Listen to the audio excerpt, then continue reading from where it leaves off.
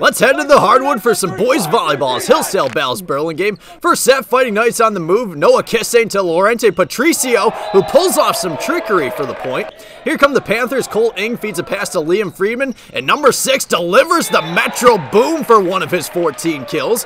Back and forth we go. PATRICIO delivers a beautiful ball to James RULLI, who crushes this ball to the hardwood. Hillsdale wins set 1, 25-22.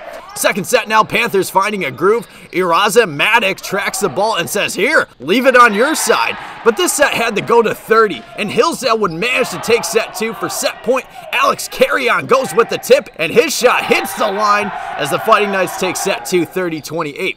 Burlingame claws back in set 3. REITER MADDEN takes advantage of an overpass and gives this baby a smack. Boom! More Burlingame. This time, Ng sets it over the Friedman, who unloads for this powerful kill. Panthers take set 3, 25-19. To the fourth set. Fighting Knights on the charge. PATRICIO with a behind-the-back set to Justin Briggs, who winds and fires for one of his 10 kills.